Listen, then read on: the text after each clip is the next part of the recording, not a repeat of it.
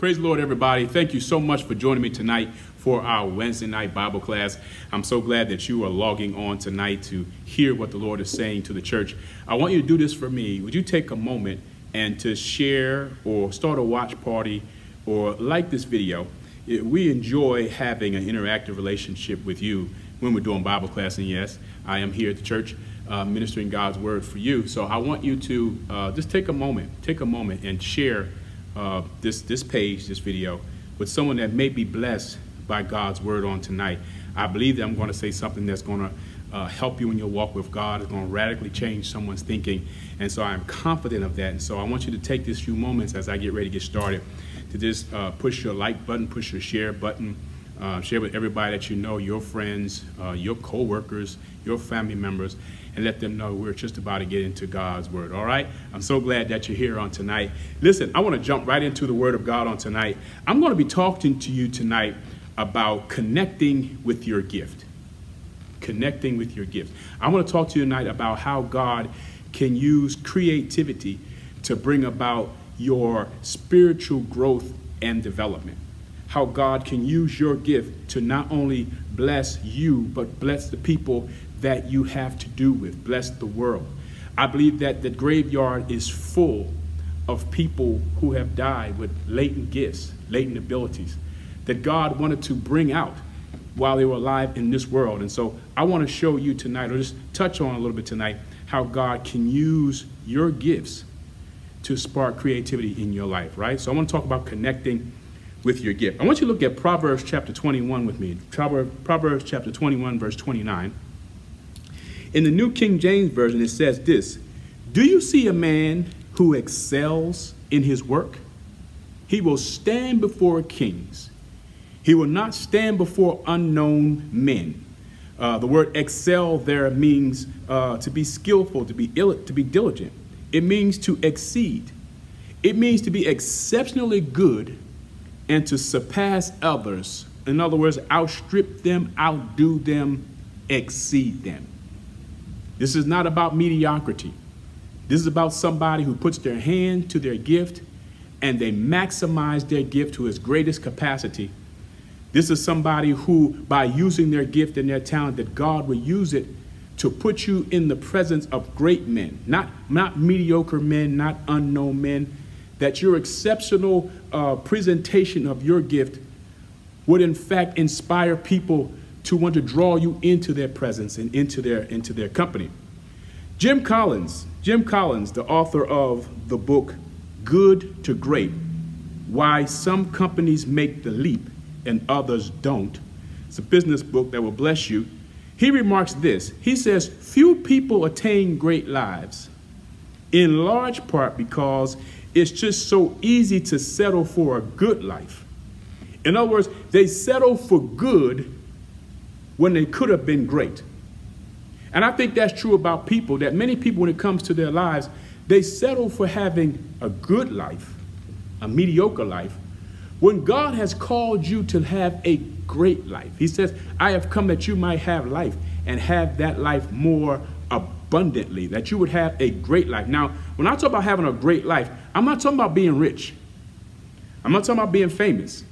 There's a lot of people who are rich, who are famous, who are not great people. So when I talk about having a great life, I'm talking about becoming the best version of you that you possibly can. That you become the best version of what God has called you to do in this world as you possibly can. Now, quite honestly, sadly, there are a lot of believers today who simply just exist, right? Some are even, they're not growing. We're not conquering new territory. They're not winning victories. They're not sharing Christ with others. They're not becoming, and even with all the time that they've been saved, as the years go by, as the calendar years go by, they're not becoming deeper Christians or having a closer walk with God. In fact, some of them are actually withering. Do not make the mistake of assuming that just because somebody's been at church a long time that they are growing spiritually. That age, calendar-wise, does not equate to wisdom in all cases. That though you could brag, I've been in church, or I've been in the way, or I've been around the church for 10 years, for 20 years, or I've been in church since I've been knee-high to a grasshopper, and you assume that because somebody's been at a church or a ministry for 15, 20 years, that automatically equates to spiritual development and growth. But in fact, some people are not progressing, but they're actually regressing. You know why? Because they opt for mediocrity. Just enough to get by. I just want to be in the building. I just want to be around the church. I just want to have my name on the roll. It's enough for me to say that I am connected to a church or associated with a pastor, but they don't challenge themselves to do anything greater than that. So they've made the connection with the church or put their name on the church roll, or maybe they've joined a ministry, an auxiliary, and they stop there, right? And so they settle for mediocrity when God has called you to excel. Yeah, to excel, to outstrip, to outdo, to exceed. To excel means I'm not doing just the bare minimum, just to say I was in the number, but I'm going beyond. I'm digging deep. I'm pushing past mediocrity into something that God has called me to do. And what happens here is God has put exceptional gifts down in you and creativity down in you that pull you, that push you into being the greatest person that you could possibly be in the earth. Well, let me take my time, but I got a lot to say to you tonight, and I don't want to rush past this moment. The first time we see creativity in the Bible is when God created the heavens and earth. So let me back up here. Creativity is defined as the ability to bring something new into existence, to produce something through imaginative skill. One person said it like this: creativity is pushing open the heavy door of life. Pushing open the heavy door of life and walking into a broader horizon of things that you may not have experienced before. I'm pushing the envelope. I'm deciding by an act of my will to step out of the norm, to step out of what is expected, to step out of what is usual, and I'm pushing into something that is unusual.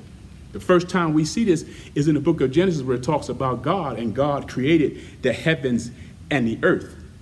That out of the vast, inexhaustible resources of God's imagination, he created everything. That he reached back within his own mind and stood on the sea of darkness that was before him, and he reached into the corners of his own mind, and he gave, get this, creative expression to his own thoughts. Oh, I want you to hang on that for a minute. Meaning that everything that you see existed in God's mind, and it did not show itself until God spoke. But when God spoke, he spoke out of his mind, and what came out of his mouth through his creative expression. That it wasn't enough that things existed in God's mind and in God's head. It came into existence when he spoke, and through his creative expression, everything we see came into being, and the Bible says, and God said, and there was. And God has given us the same, consequently, as human beings, created in the image of God, he's given us the same creative ability that we can literally speak things into existence, that it does no good for you to have great thoughts, great ideas, great talent, if you keep it to yourself and you keep it inside. But God has ordained it that the things of this world will be affected by the things that are within you, and that as you begin to draw out of those things, draw out of your resources, draw out of the richness, the vastness that God has put down in you, that God has invested greatness down in you. He has invested great potential, there it is, down in you, that you must now become like a miner and begin to mine those things out of you that God has already hidden down within you. What am I saying? I'm saying that greatness is already in you, that you ain't got to go find it. You don't have to go buy it. You don't have to purchase it. You ain't got to do nothing special to attain it. It's already there. And then God has given you the task and telling you to pull out of you the greatness that is within you. And there are a lot of mediums that we can use to pull out expression. For example, with all the latent potential that we all have, God uses various mediums. For example, the arts, literature, science, music, architecture, technology. These are all vehicles or mediums that God uses to pull out of us and give us that creative expression. Now, the problem with most of us is we are born with this latent potential, and we have this creative expression of power. It just often remains untapped, unrealized, capped, and untouched. That you are like a fancy car with hundreds of engine horsepower that you never drive. That you have all this creative power in you. Many of the things that you complain about, the things that you fuss about, the things that you keep saying, I wish somebody would do something about that in reality, the answer to those issues and problems are within you. And you keep waiting for somebody to come, somebody on a white horse to come and rescue you. Is it possible that you are the answer that you've been looking for? Is it possible that you are the answer to that question, but you don't have the confidence to rise to the call that God has put on your life? Oh, I want to get into this. Dr. Miles Monroe, the late Dr. Miles Monroe said this, and I admired him so much when he was alive. He said, what can you do that you haven't yet done? And where can you go that you haven't yet gone?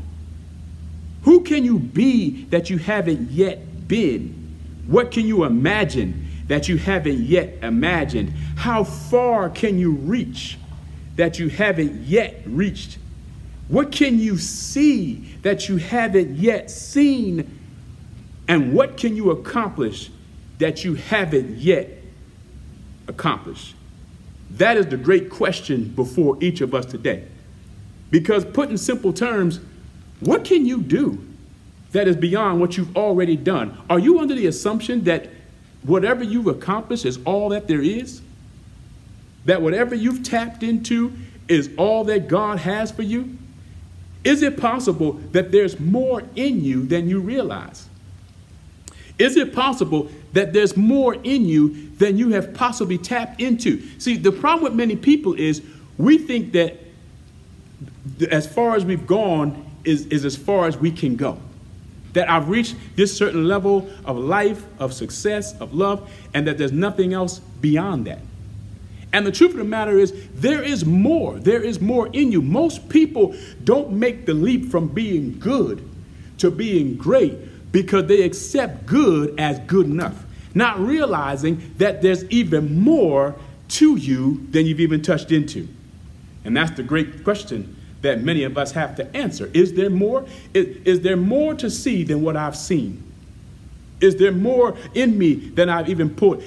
Is it possible that I have untapped resources? That the real issue is not that I'm not enough. Maybe the real issue is that I'm more than enough and I just don't realize it.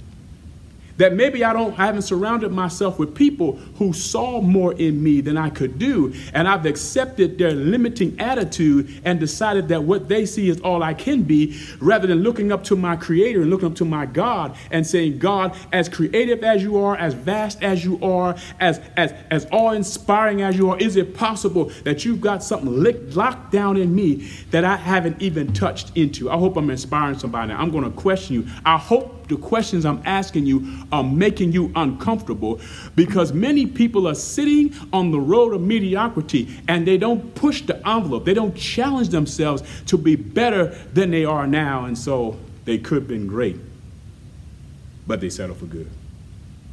I believe that one of the greatest dangers to creativity is complacency. Complacency, where you simply just lose the desire or resist the call to be progressive in your thinking. Yeah, you resist the call. You feel the call, you sense the call, you know there's something greater in the horizon, but you, by an act of your will, you resist it. You resist the call to be progressive. And being progressive is a calling. It is something, if everybody could do it, everybody would do it. Many are called, but few are chosen. Many people sense the desire to do something greater, But everybody doesn't take that next step and say, I'm going to step into the abyss and see what lies beyond what we are. So if we're going to walk with God, please understand that your God is progressive. This is why you should be concerned about being mediocre and sitting on the sidelines of life, because the God you serve is progressive. And if you're going to walk with God, you got to be somebody that the Bible says goes from faith to faith and from glory to glory. From the book of Genesis, all the way from the book of Genesis, where God is seen moving on the face of the water, all the way to the book of Revelations. Our God is progressive. He is steadily moving forward. He is steady. And if we're going to walk with him, he's steady saying, I want you to move forward. God, I've done this, but yeah, there's more. There's more I want out of you. There's more I put in you. Always seeking to go to the next stage of growth. Never accepting this level of where I am and not accepting the fact that God may be called. Is it possible? Is it possible that God has called you to do more? That as you rush quickly to the ends of our life, and all of us are born to die, that there is something more that God has put in you that he wants out of you. You should be uncomfortable.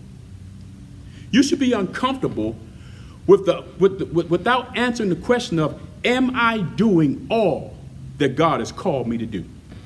Am I pulling on all of my gifts and all of my talents? Am I really tapping into God has made this great body, this great human being with this great intellect, this great mind? Am I exercising it to the greatest of my God-given ability? Now, if you're going to be the kind of person to ask those questions, that means you have to be constantly monitoring your efforts to bring that about. Everywhere that you're seeing real change and real growth, there is a conscious, deliberate changing of the guards. You hear what I say? That greatness doesn't happen by accident. That things don't change all by themselves. But everywhere you see real change and real growth, there is a conscious, deliberate changing of the guards. Somebody sitting around right now and making an intentional decision, I want more. If you don't get anything out of this class tonight, I hope to put a hunger down in you that says, I want more. See, when we talk about having more, we talk about having more houses, more cars, more money, more influence. But I'm talking about having more of you, having more freedom, having more flow, having more of an ability to flow in what God has called you to do. In fact, if you're watching me right now, I want you to type it in that post, in that page right there and say, I want more. I hope that tonight God has put a hunger down in you that stands before a full fountain like an empty pitcher and says, God, I want more. I know that you are an awesome God. I know that you can do anything but fail. I know, God, that you invested so much in this body and in this life, and I want more. I want more out of me. I want more commitment out of me. I want more tenacity out of me. I want more ability out of me. I want more. I want to sharpen my skills. I want to sharpen my ability. Whatever your ability is, whether you sing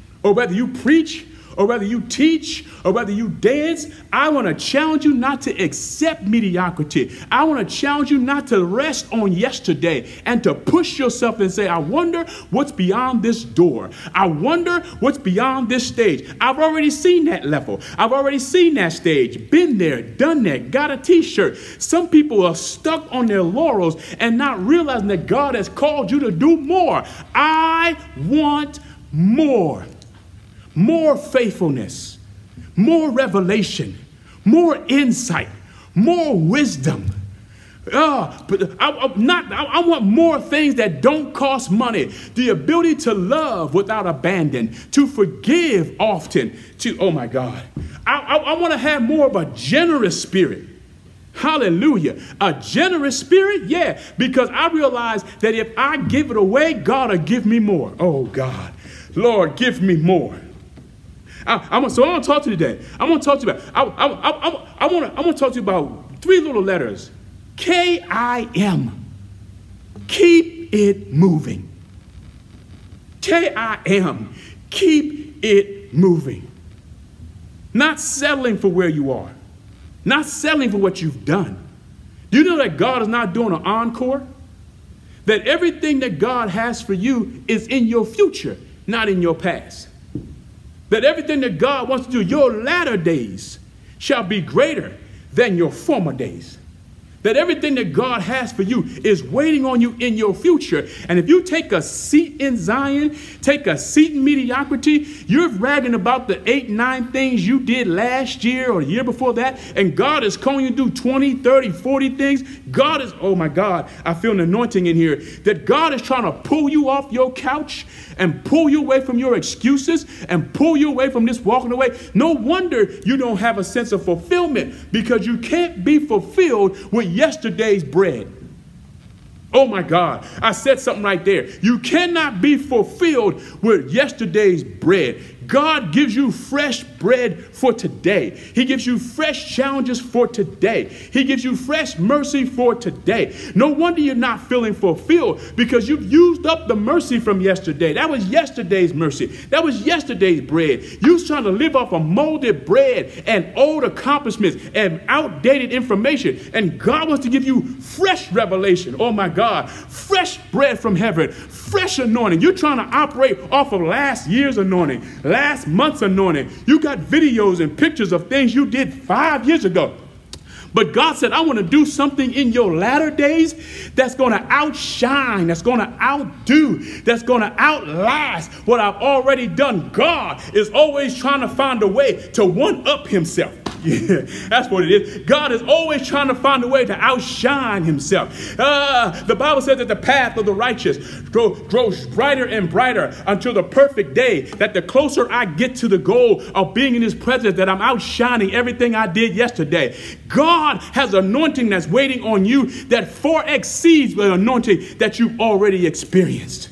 Woo! I feel something in this house right now. I feel something happening through this message. I feel God challenging somebody to get up, get out, and push yourself. If you're sitting near somebody, sitting close to somebody, watching this either live or watching this later on, find somebody and push on them. In fact, send them an email, send them a text, and just say push. If they ask you what you're talking about, then you can preach this message to them. God said push. Gonna be a push. So I want to share with you three things. I want to talk to you about renewing your mind. I want to talk about retooling your life. And then finally, I want to talk about redirecting your energy. All right? Renewing your mind, number one. Retooling your life. And then I want to talk about redirecting your energy. Look at somebody and say, keep it moving. Don't get stuck. Don't allow yourself to get stuck in whatever place that you're in, financially, emotionally, physically. For God's sake, don't get stuck. God said, keep it moving. Number one, renew your mind. Romans 12:2, you know this. The Bible says, do not be conformed to this world, but be ye transformed by the renewing of your mind. 2 words I want you to catch out of that verse: transformation and renewal. Transformation is derived from the word metamorpho, where we get the word metamorphosis. And a metamorphosis is a complete change in, get this, structure or substance. Form, structure, or substance. That's a metamorphosis. And what it conjures up is the image of the caterpillar who goes through a transformation, who goes into a cocoon. And within that cocoon, he goes through a transformation so that what emerges from that cocoon looks totally and completely different than what went into the cocoon. And God is trying to tell somebody right now that for what I want to do in your life, I'm going to change you so much that people who thought they knew you won't even recognize you. See, some of you, you're going to have to testify. We don't have testimony services anymore, like we did in the old church. But you're going to have to find somebody and testify, because you're not going to look like what you went through. And God is going to bless your life so much that people are going to look at you and won't even believe that's where you started. He's going to bless you to have so much success that people won't believe that's where you used to live, that that's the people you used to run with, that those are the people that you used to be attracted to. Oh, see, y'all don't believe that. You don't believe that. God can change you so drastically that you have to open your mouth and testify, because people wouldn't believe it by looking at you. See, that's the problem with a lot of people right now. Your real power is in your testimony. You try to preach messages and try to find profound revelations out of the Word of God. Your life should be the greatest message that anybody sees. Because as you look at my life now, you praising God for where I am, and by no means am I where I should be. But don't look at where I should be. You should look at the hole I crawled out of.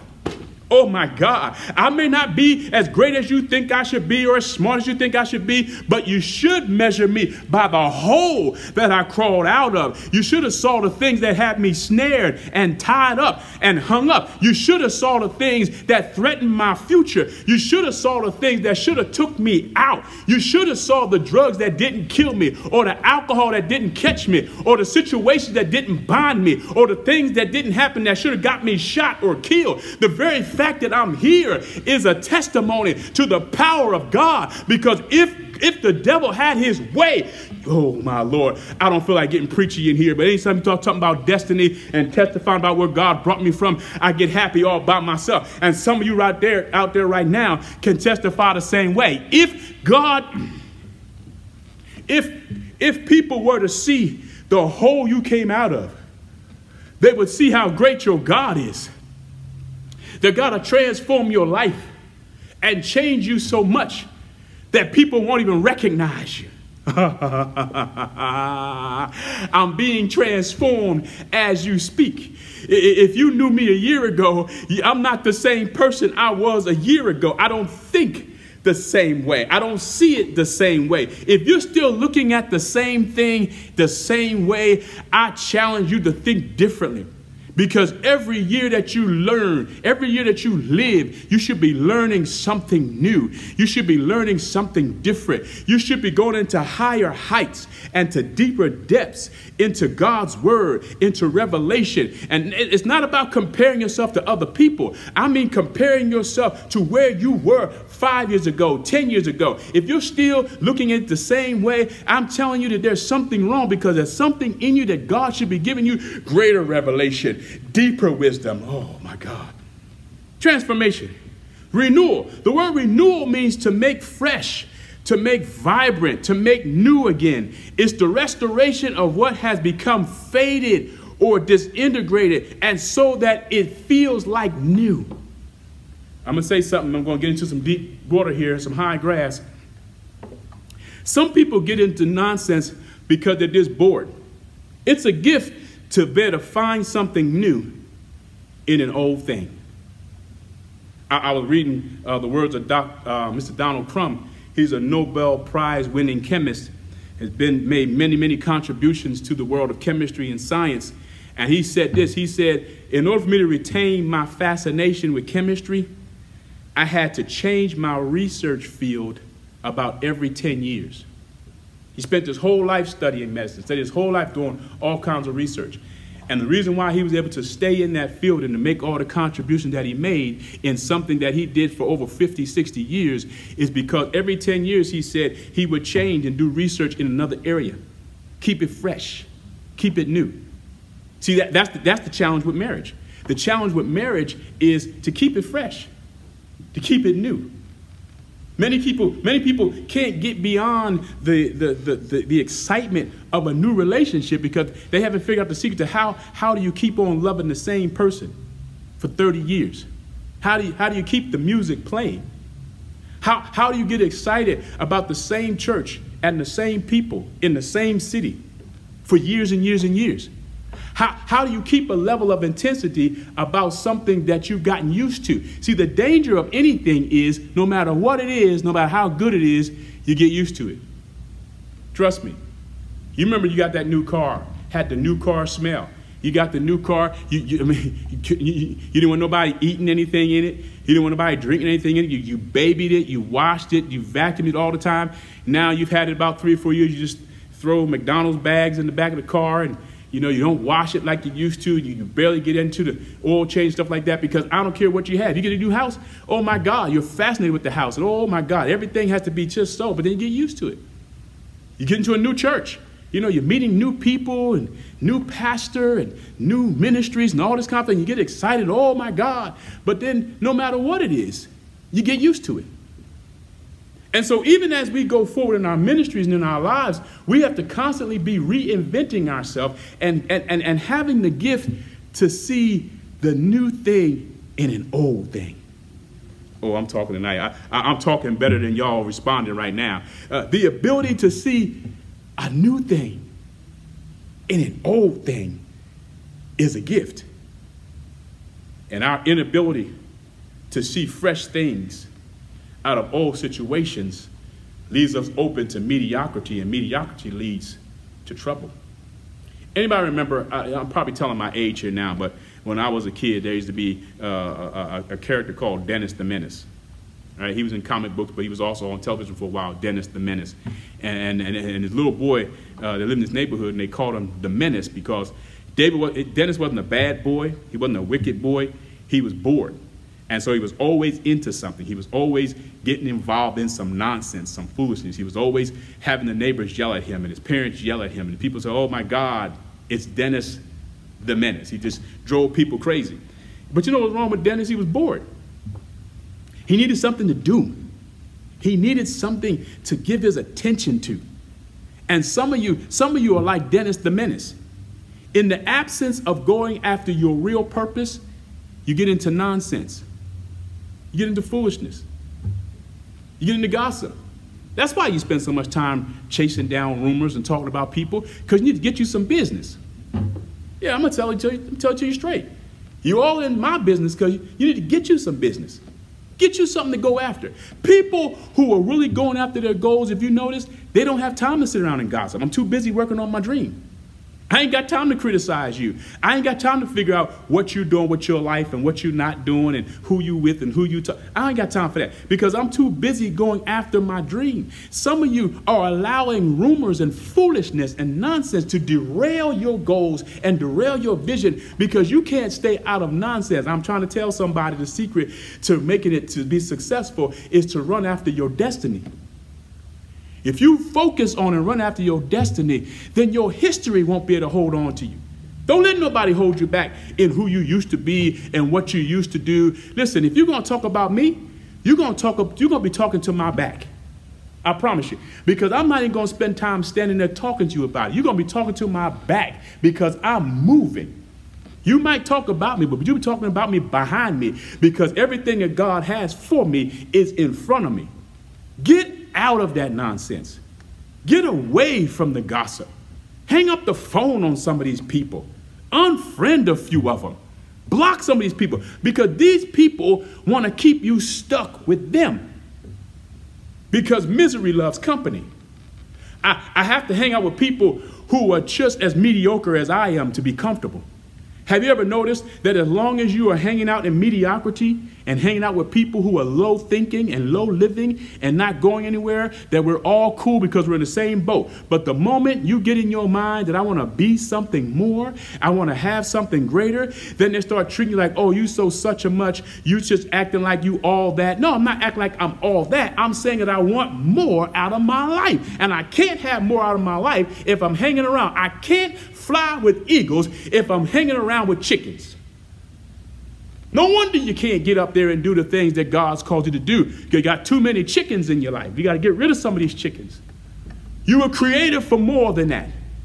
You were created with more. God did not give you that mind, that bright, intelligent mind, so you can chase down the newest rumors.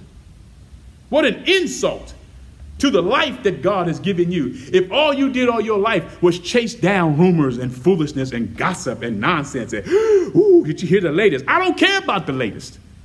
If it's not pushing me toward my destiny or pushing me toward my goal or helping me be a better person or challenging me to do what I need to do, I don't want to hear it. You got to stop letting people use your life like a trash can. Clean that junk out and run after your destiny. Oh, my God. Oh, my God. You're spinning your wheels. You're wasting your time and you're putting your energy into unproductive activity and self-destructive behavior. That's the challenge I want to give you. See, somebody said this, and I think it's very true. I can relate to it being a middle-aged man. They said middle-aged disease is when your broad mind and your narrow waist switch places. That sounds funny, but I can really relate to it.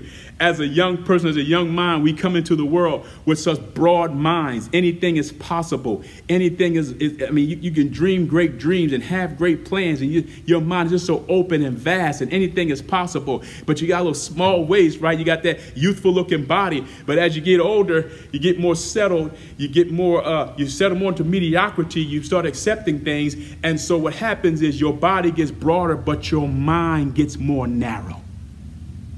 You would think that the older you get, the more optimistic you become. But for many people, the older they get, the more cynical you become. Then you find yourself saying things like, well, we did that before. I've seen that before. I've seen that movie. I already had that done before. I already tried that before. I've already been down that street. And so your cynicism is what's keeping you captive. Your cynicism. Imagine God, as vast as he is, sitting back looking at us saying, you haven't even touched the surface of what I could do.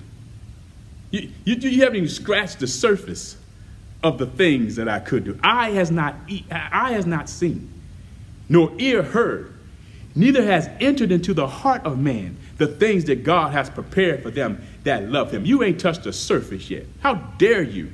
You've been here 20, 30, 40, 50 years. God is from eternity past into eternity future. And you think that because you've been in church for 40 years that you've seen everything that God is going to do? Oh my God, that you see in 40 years, God is from eternity to eternity. And you think in 40 years, you got it all summed up. You got it all figured out. God said, you ain't seen nothing yet. You don't know nothing. Be quiet. Be quiet. I want you to come to me like somebody, like a child, like somebody who's still curious. You know why people are progressive and they move forward and they do great things? Because they're still curious. I wonder what else is in here. I wonder what else God can do. I wonder what else I can do with this. I wonder what else there's in there. But when you close the book and decide, okay, I passed the class, I know everything, I'm ready to be the teacher, God says, sit down. Sit down. You ain't ready to be no teacher. You ain't heard nothing yet. But if you get in the Spirit, God said, I'm going to reveal this to you through the Spirit. Woo! You ought not be satisfied with your prayer life. You ought not be satisfied with what you know about the Word of God. You ought not be satisfied with your praise and your worship. There is higher heights, there's deeper depths. And the moment you become satisfied and decide that the student wants to become the teacher, God says, sit down. You don't know nothing yet. Be quiet. I got stuff to show you ain't even seen yet. Woo! Oh my God. If I had a room full of people, I tell you, lift your hands right now and say, God, give me more. Give me more revelation. I'm a fool. I don't know nothing. I'm like Paul. I count everything I've done and everything I've accomplished and everything I've achieved like dung, like trash for the excellency of Jesus Christ. You can't be excellent in Christ while you're still bragging on yesterday. God, help me go further. Woo. Oh my God. Nick, number two.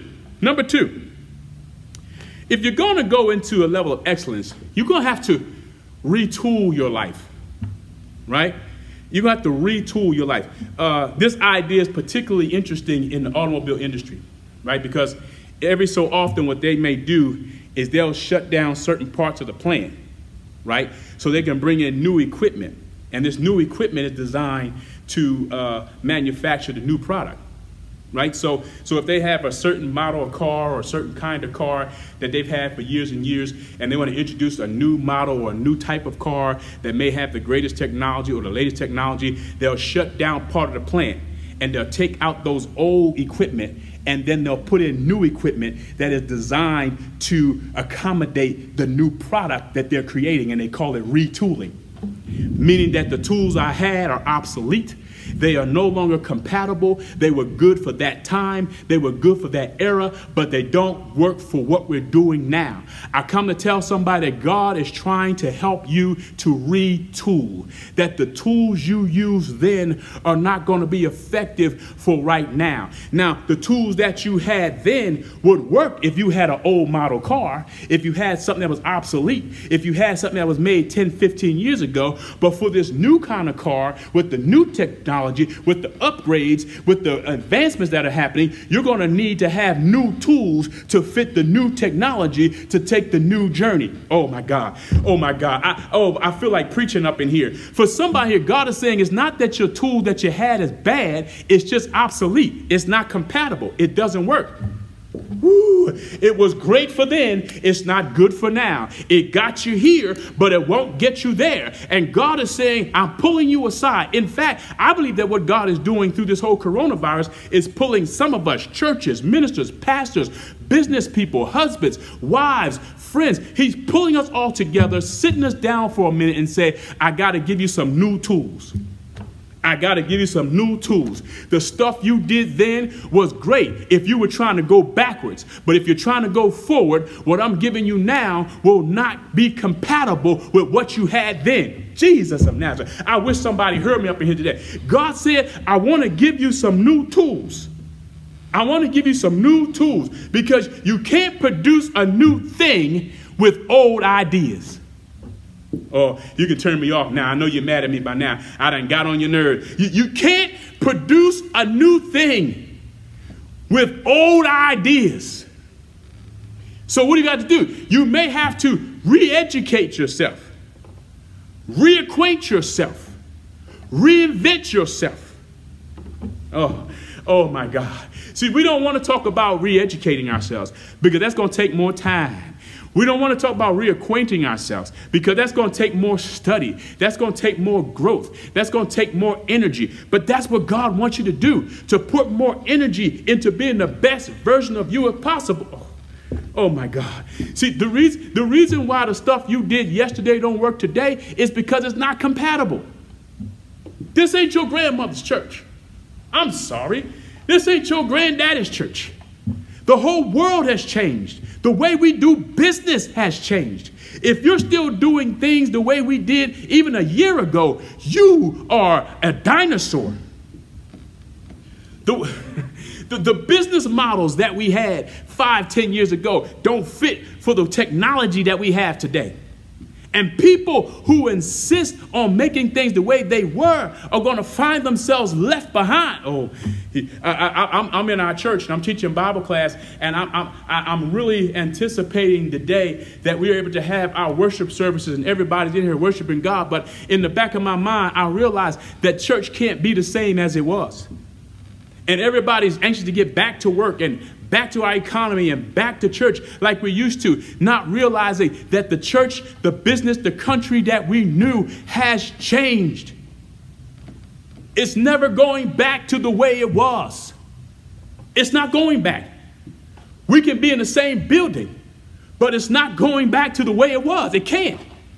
It can't, because that was something that God breathed for that time. But now God is helping us retool, reinvent ourselves. And it's hard. And it's hard because what we're used to, what we're familiar with, I know what that is. Yeah, I know what that is. I understand that. I've been steeped in that for a long time. I can do that in my sleep. I ain't even got to think about it. I know how that works. I know the jargon. I know what should be said, what should be sung, what should be go here, what should go there. And so I'm comfortable in that world. But the problem is my discomfort with my future is messing up where I am right now. Oh, my Lord. My ability to be comfortable where I am, like a baby stuck in a mother's womb, I'm comfortable here. But if I'm going to have the next level of life and the next level of ministry and the next level of business and the next level of relationship, I'm going to have to step out of the familiar and step into the unfamiliar. And I got to give up my obsolete tools and my obsolete weapons so that I can grab hold of the weapons that God has given me for these new giants. There's fresh levels. There's fresh devils for these levels. You can't fight the giants of your tomorrow with the tools you had from yesterday. I'm trying to tell somebody something here. You got giants waiting on you. You got challenges waiting on you. You got things ahead of you. You got victories waiting on you. But you can't get there using the tools you had yesterday. Woo! Oh my God. Oh my God. And I'm not talking about being 20 years old, 30 years old, 40 years old, 50 years old. I'm not talking about your age on a calendar. I'm talking about your mentality that says to me, I got to get some new tools for this new level. Woo! Woo, my God. Woo, woo, my God. That's why you got to introduce some younger people into the conversation. You got to introduce some new ideas, some creative ideas. I don't want to be surrounded by a bunch of old people. I love them. I respect them. I love all old people, and I think that they have something to offer. The Bible says he called the young because they're strong, and he called the old because they know the way. There is wisdom. There is wisdom in getting old. It takes courage. Let me stop right here. It takes courage to get old. It takes courage. It takes courage to get old. To get old enough that you're still here and you're still around, and you may not walk as fast as you used to, but your mind is just as bright and just as sharp and just as open. It takes courage to get older. It takes courage to get older, to get old enough to take care of kids and grandkids and drop wisdom and still be relevant. It takes courage to do that. How dare us throw aside our older people as if they have nothing else to offer? They should be respected. They should be honored, because it takes courage to get my age. You come out here, you just got here, 9, 10, 15 years old. You think you know everything. You haven't lived life yet. You haven't been through nothing yet. You haven't buried anybody yet. You haven't gone through the challenges that these older people have gone through. They've stood the test of time, and they're still here, and they should be respected. They should be honored. They should be put in a place of esteem, because it takes raw courage to get our age and still be here with a smile on your face. But we have to invite younger ideas into the conversation, because they are going to help us understand the challenges that we're dealing with today. Oh, my Lord. Oh, my Lord. Oh, my Lord. Oh, my Lord. God in his wisdom has designed it that way, that as we hand off, see, how are we going to hand off the baton to the next generation if we refuse to even let the baton go? You ever seen a relay race? In a relay race, the person who's running is running, he's running, and the person that is about to take the running opportunity has to at first catch up to his same rhythm and catch his speed. So when you watch them exchange the baton, for a while, the person who's getting ready to run is running to catch up to the same speed of the person who's already running. So there's a successful handoff. I'm afraid in this generation that we're not successfully handing off. We're making our younger people start all over from square one. We're doing with the church what we've done with our natural families. We die without leaving them a map, a road map. We die without preparing them for the future. We die without teaching them what it's going to take to run things. We die without showing them the business. We die without sharing with them the wisdom. We die without giving them the tools. And so we go to the grave with the tools. So they got to start all over from square one and work their way up. But I believe that God is causing his body to work together so that what you know begins to catch with what I know for the leg that I have to run, and that you're not intimidated, and that you're not being fake, and that you're not trying to be phony, and that you're not quietly, secretly hoping that I fail. Oh, my God. If you can let go of what was done for you, God will take you into something else. Oh my God. You don't want to let go of the baton because you think there's nothing else after this. And God said, I got something else for you. I got something else for you to do. I ain't done with you, Joshua. You 85 years old, still killing giants, a giant killer in your old age, and you're still taking mountains and you're still taking territory, but you got to let go of what was so that you can have what will be. Oh, Lord Jesus. I feel like having church all by myself. I feel God stirring something on the inside. Number three, you're going to have to redirect your energy. Redirect your energy. The energy, the passion that you once put into one thing, God said is for this new level. I want you to put that same energy into this. I admire the fact that you put in work 15 years ago, and you put energy into what you did 5 years ago, and you put effort into something you did a year ago. But God said, I don't want you to cut off your energy. I don't want your energy to diminish. I just want you to redirect your energy. I've moved the target so that instead of you running after that, you can hand that off to somebody else now. I give you something that I need to redirect. Redirect your energy. Redirecting your energy means you have the courage to, here it is, consciously, deliberately change the direction that you're headed in order to see results. Yeah. I'm a person who goes up and down in my way. And I don't mind saying that because some of y'all do too. Pray for me. But one of the things that I run into when I really get conscious about my weight and getting it down and getting where it needs to be is I tend to plateau, right? So when I first get on a weight loss program, I lose weight quickly. Change my diet, working out, getting my cardio up, doing weights, all that kind of stuff, and the weight will just fall off. And I'll see results in maybe a week or two. But then people who lose weight can relate to this. You hit what they call a plateau. When you hit a plateau, you're doing the same amount of work, but you're getting less effort. You're getting less results. Hear what I say? So if you're somebody who is, for example, running 5 miles a day, and you're seeing great results, 5 miles a day. But then after a while, you're still doing the 5 miles a day, but you're not losing the weight as fast. And you're not seeing the change in your body as quickly. And you scratch your head and say, well, I'm doing the same amount of work, but I'm getting less results. And so what happens is you got to trick your body into action by changing up your routine. And you got to trick your body by doing something different. So if you're used to doing 5 miles, you might do 5 miles and then do some weights. Or you might do weights first and do 5 miles. Or you may just trick yourself and do it in the evening or do it at night. But what happens is you have to trick your body into doing it differently and exercise muscles that you didn't have. And this is what I found out. It doesn't have to be drastic changes. That small changes can yield big results. See, some people are intimidated about going forward because you're thinking about all the things I got to change. Oh my God. I was going 90 miles an hour in this direction. I got to spin around and go 90 miles in another direction. And so the magnitude of the magnitude of just changing that is intimidating. And you'd rather keep going in the wrong direction than to spin around and go back in the right direction. It's too much work. But sometimes it's just little small changes, subtle changes. Little small changes can change your whole relationship. I'm telling you what I know. Little small changes. You ain't got to go and do nothing great, big, grand, and bombastic. Just small changes. Small changes in your diet can yield great results in your body. Small changes, reading a book a day or a book a week, a different kind of book, right? Some must need to learn how to read something more than the Bible. Oh, okay. Y'all done shut me down now, right? You got to read some other material, some other literature, so that you can have an intelligent conversation about something other than Peter, James, and John.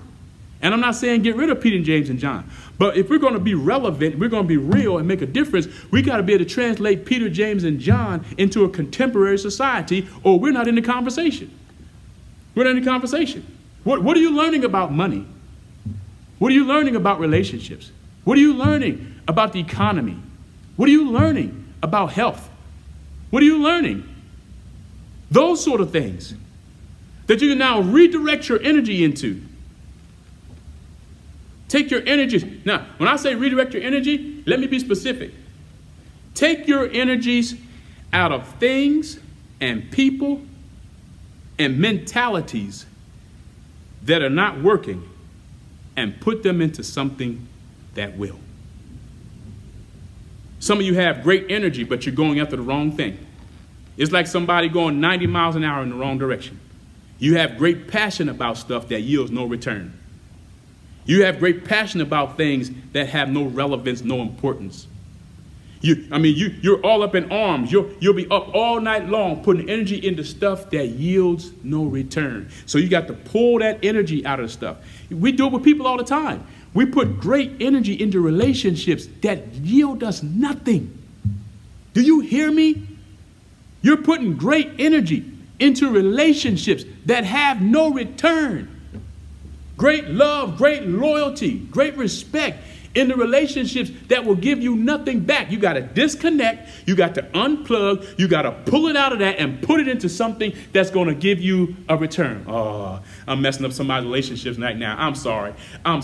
But no matter how much you put into that, it's not going to change it. It's not going to change it. It is what it is. And you have to be smart enough to understand that if love is not being served there no more, you got to get up from the table, because while you're sitting at that table with somebody that you're not going to get anything out of, there's somebody waiting on you to take you into your destiny. Jesus of Nazareth. Oh, my Lord. I don't know why I keep saying this kind of stuff to you. You might have to email me, text me, say something I don't know. But listen. God is saying, pull your energy out of that. Pull your energy out of that. Pull it.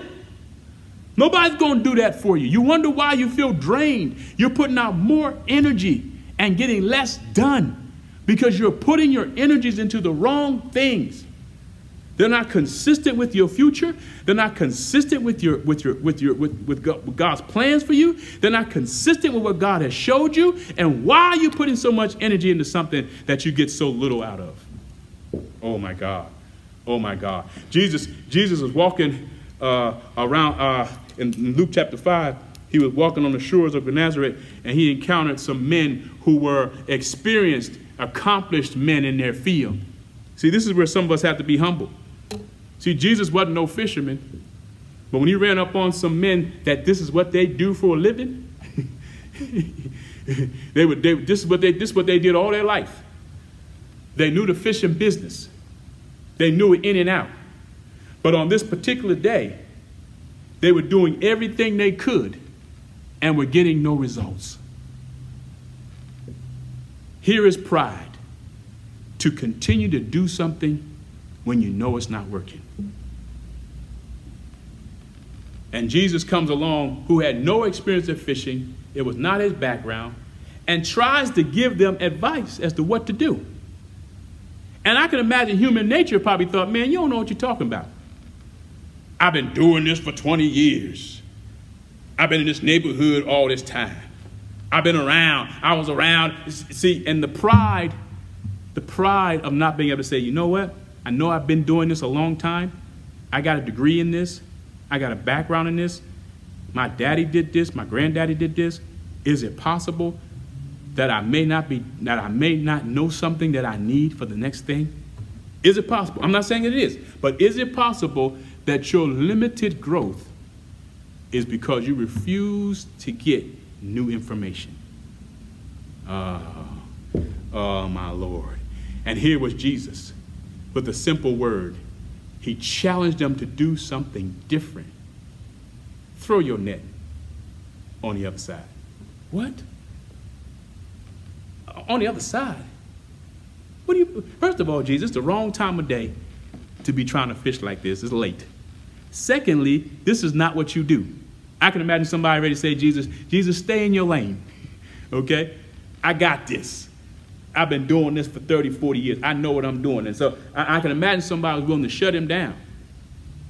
But humility stepped in and caused them to listen to this little preacher from a little town called Nazareth, who didn't know anything about the fishing business, who said, throw your net on the other side. Now, if he had told him to throw your net in the same side, I'm down with that.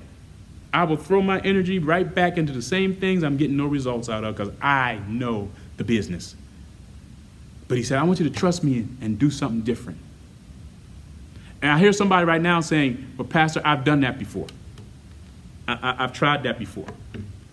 I tried to work with this marriage before. It didn't work. I tried to start this business before. It didn't work. I tried to offer my gifts to my church, to my pastor. It didn't work. It burned. It crashed and burned in a miserable failure.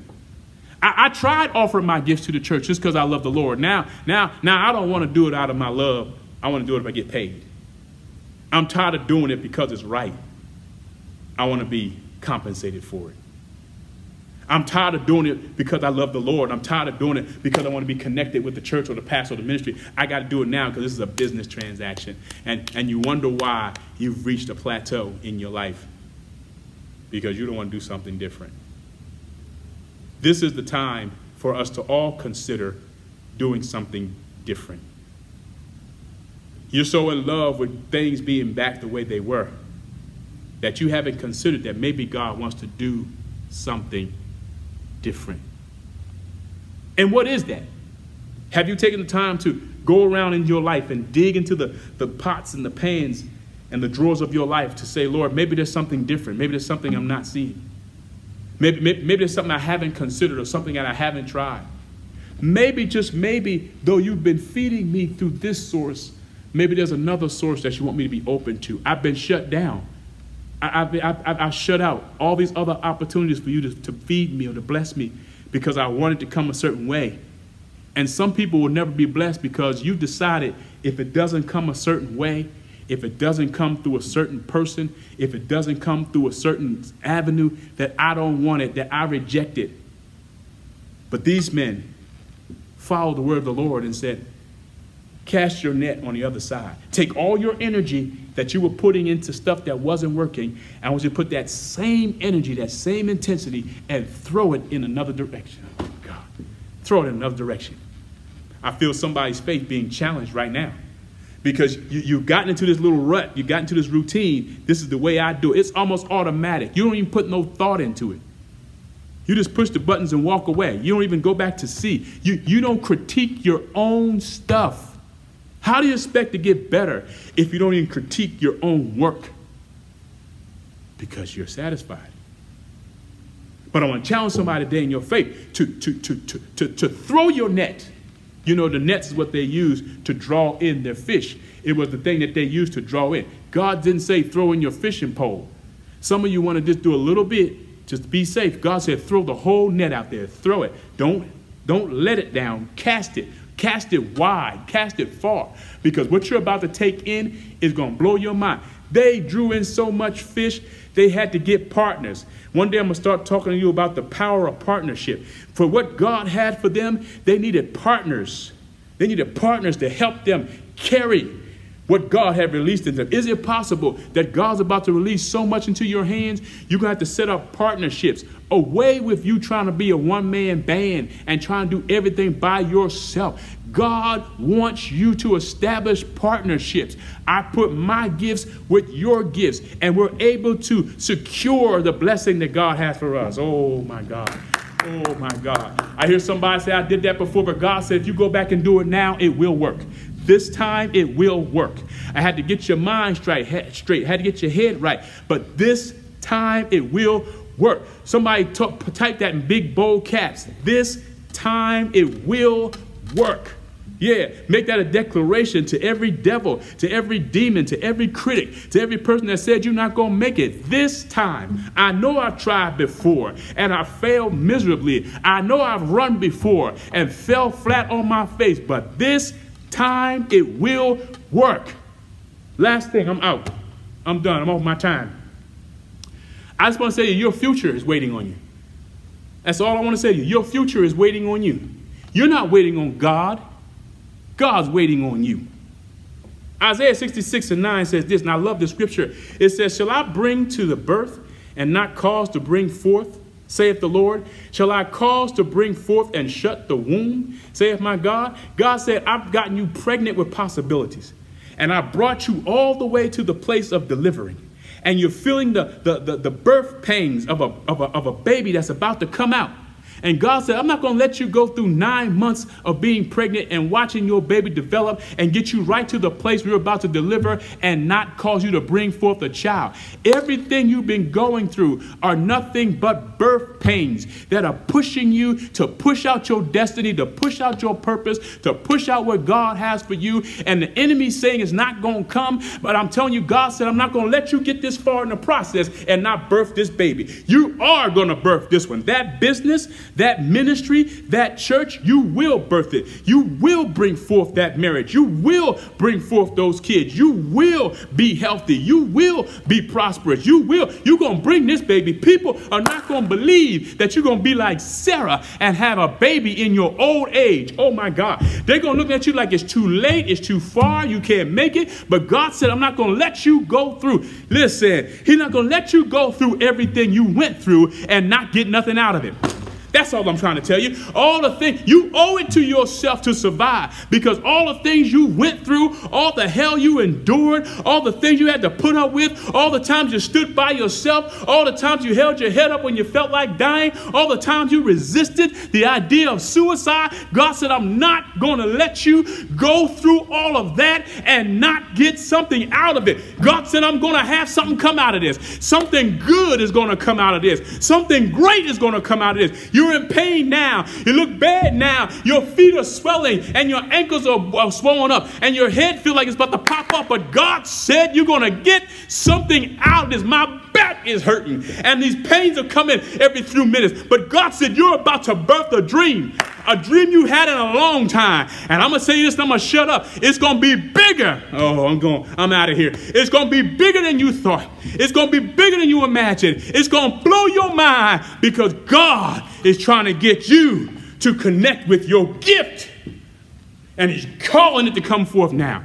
Father, I pray for every person whose gift is stirred, who's wondering where I am in this time of my life, who feels pulled back, held back, having to retool, restructure, rename, rearrange their life. I'm praying, God, that everything that they're sacrificing to put themselves in position, that you, God, would cause that child to come forth. I decree, and I declare right now, by the power of the Holy Ghost, that everything that God promised to you, it shall come to pass. Corona's not big enough to stop it. The economy's not big enough to stop it. The president's not big enough to stop it. Oh my God. Tensions in the country are not big enough to stop it. That what God has declared over you, it shall come to pass. I'm God, he says, shall not bring my word to pass. Everything he spoke over you, it shall come to pass. My head is getting hot right now. It shall come to pass. I break every device of the enemy that tried to convince you that you are not what God has called you to be.